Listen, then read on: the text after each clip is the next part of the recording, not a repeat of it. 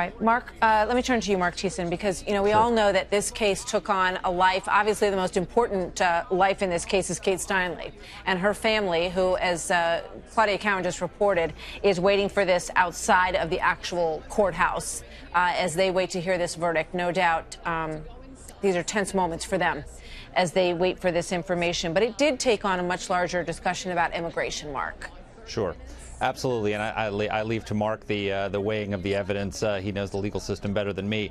But most Americans who are watching this are looking at this and say, look, what was this guy doing in the United States in the first place?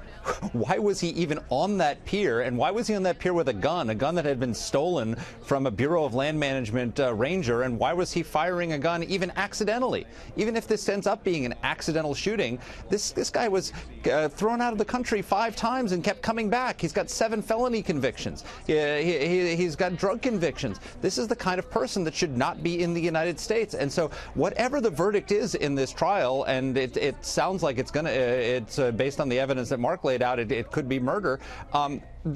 Kate Steinle should not be dead, because this guy should not have been on that pier in the United States with that weapon. Absolutely right. She was 32 years old, beautiful young woman. And, this is a city, San Francisco, that still is maintaining that it's the right thing for them to do, to be welcoming illegal immigrants into the city as a sanctuary city. I don't know how they can look at this man and feel like they've done a good job handling that, Mark Thiessen.